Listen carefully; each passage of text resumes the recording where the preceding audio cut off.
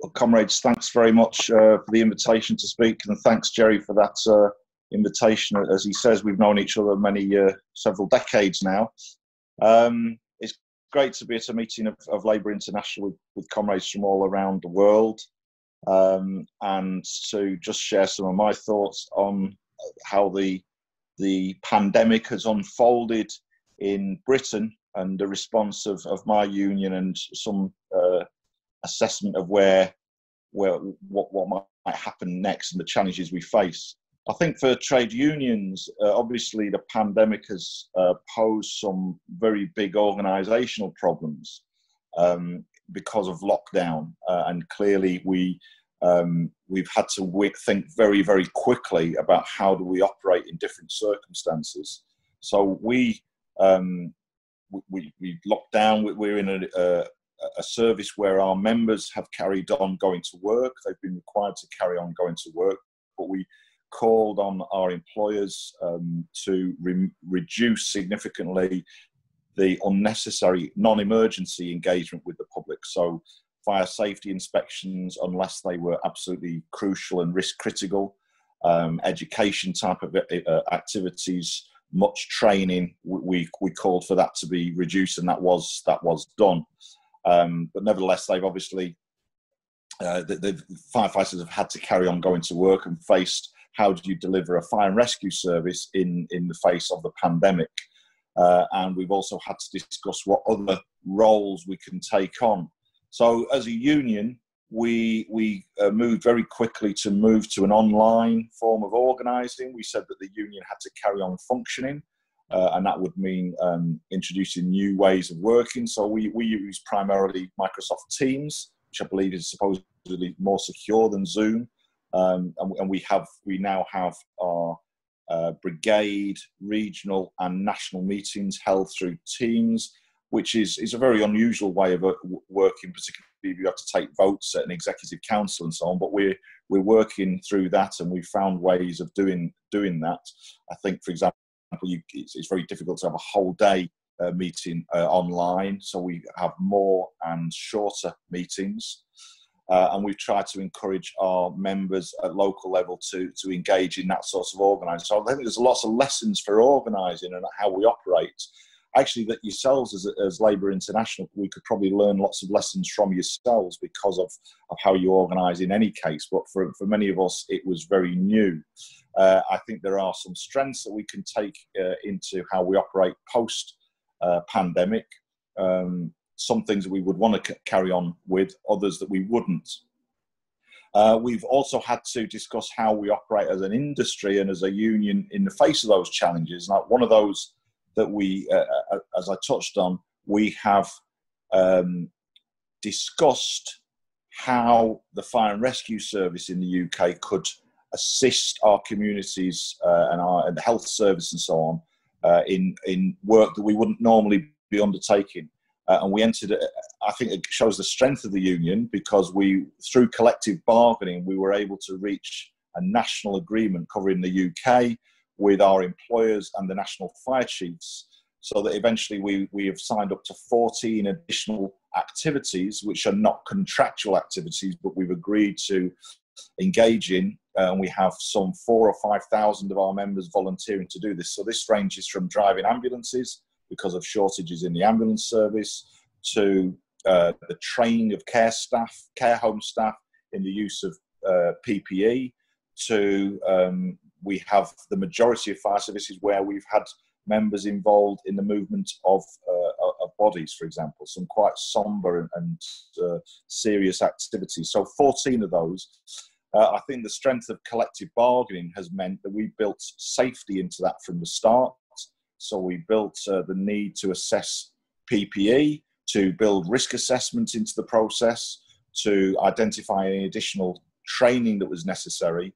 And I think that gave our officials across the UK in local fire and rescue services the confidence to then engage with their individual employer about how they would undertake those activities. And in turn, I think it gave firefighters on the ground a confidence that here was, that many of them wanted to do this extra work to assist society, to assist their communities, but they had the confidence that their union had negotiated this. It built in protections. It made clear this was time limited. It was under the control of the union.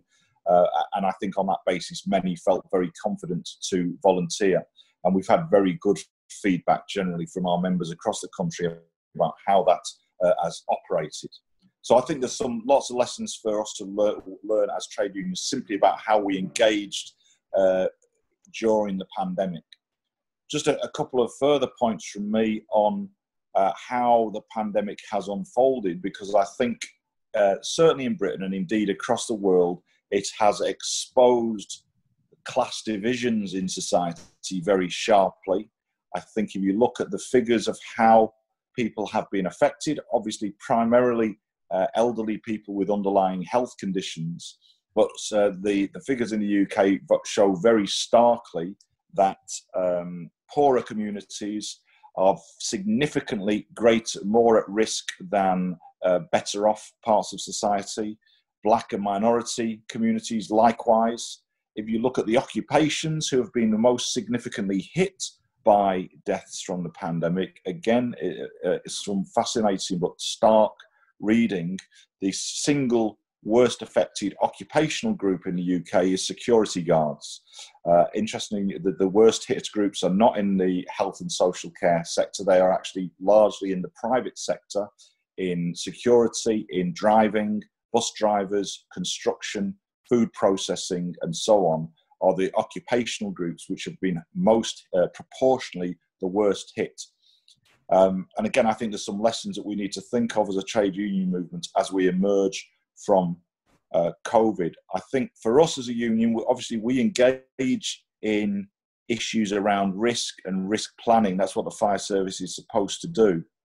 And one of the first circulars we issued to our members was to alert them to letters we had written to government ministers highlighting the complete failure of governments in the UK to adequately plan and prepare for the pandemic. We have in the UK what is called the National Risk Register, and since at least 2008, that National Risk Register had identified the risk of a pandemic, not simply influenza, but new forms of pandemics, such as the one we now face. So they cannot deny that this risk had been identified. The National Risk Register then also identifies issues about that public agencies should plan for, and that includes the provision of PPE, that includes how you deal with reduced staffing numbers in the event of a pandemic, and so on. So all these things should have been on the radar, but of course public services in Britain have been completely undermined by a decade, and in the fire service longer than a decade in reality, but a decade at least of austerity policies which have devastated public services, particularly in terms of staffing levels. So that's one of the things where I think we have faced the most challenge in the health service, in social care, and also in our own sector. So I think the failure to plan and austerity are key elements into why the UK is one of the worst performing countries and one of the worst performing governments in terms of dealing with the pandemic. And I'll just finish off with a couple of quick points about what will happen as we begin to emerge. And of course, there is the risk in Britain of a second spike. There is all sorts of criticisms of how the government is lifting lockdown with inadequate preparation, reducing social distancing measures without any consultation, and regrettably the Labour leadership, again without consulting the unions, agreeing to move from 2 metres to 1 metre, when, as I was pointed out, in significant industrial sectors there are major risks to the health and safety of workers. We know that COVID will have a huge economic impact. The government has been, governments across the world, but the British government, the UK government, has been forced to plough billions into job retention schemes and so on. And of course, the risk is that it's going to have a huge impact on both the public and private sector. And I think we can expect employers, both in the public and private sector, to launch a tax on workers in coming months. I think we're already seeing the significant loss of tens of thousands of jobs, which will worsen in the autumn in the private sector. And similarly, I think we can expect further attacks on the public sector workers as well. There is the risk of divide and rule tactics being used, of playing the public versus the private sector, or the private versus the public sector, because the job losses are likely, I think, to be worse initially in the private sector. And therefore, I think unions are going to have to think very carefully and thoroughly about how we build the unity that we need to demand protection for jobs, protection for wages and conditions, and the sort of investment in public services that is necessary, but also to protect the jobs of those working in the private sector. So I think there are huge challenges, and I think we need to build on lessons that people have learned and seen across the world. So I think that's why meetings like this are so useful and so welcome. So thanks very much for listening, and I look forward to the other contributions.